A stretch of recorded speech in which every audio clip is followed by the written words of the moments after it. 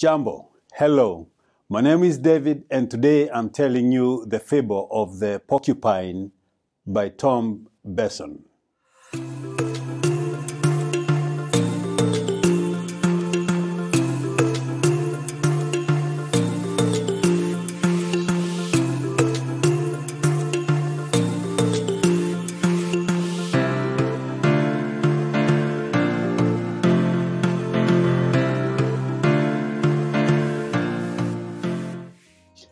It was the coldest winter ever.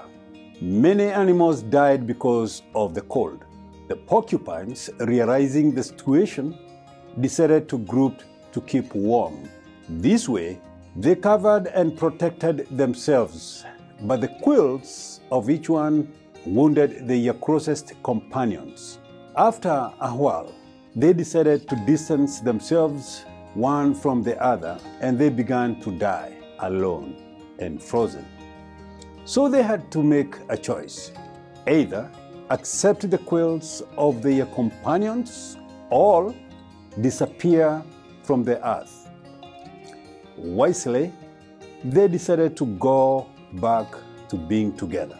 They learned to live with the little wounds and pains caused by the close relationship with their companions to receive the warmth and heat that came from the others. This way, they were able to survive.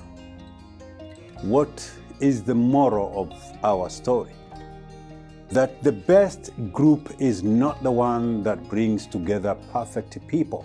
When each individual learns to live with the imperfections of others, they can admire the other person's good qualities and respect the other person's good qualities.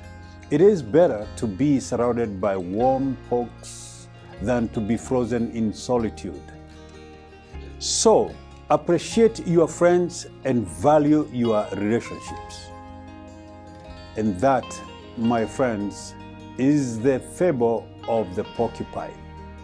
I hope you have enjoyed the story. Until next time, goodbye. Kwaheri.